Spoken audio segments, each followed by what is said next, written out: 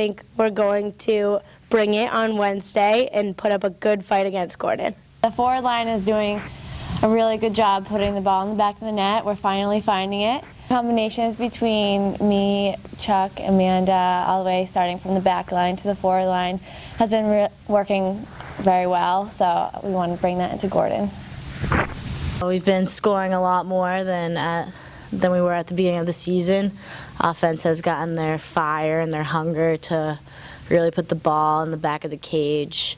We've been doing a lot of shooting drills and just getting them more comfortable with the ball in the circle so that they won't be afraid to shoot it when their opportunity is there. I think it's been going really well. Since the beginning of the season, it's gotten progressively better. We have some good leaders back there like Emily O'Halloran. She really organizes our defense early and is like a good communicator back there, so we work really well together. Kristen stepped up really well for us. She's filling that spot really well. She's not afraid to take the ball up the field, so she's really confident in herself, and it's good to have that kind of confidence back there with the rest of us, so we all have really good faith in her. The team chemistry is really solid. I think we all get along really great. I love everyone on the team.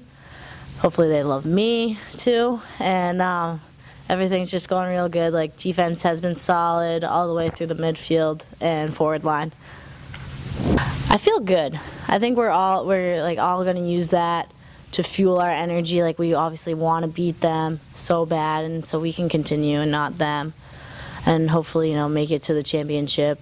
I personally just don't want to let any goals in. Defense, I really want us to focus on locking down and listening and communicating well all together so that we can win and go on.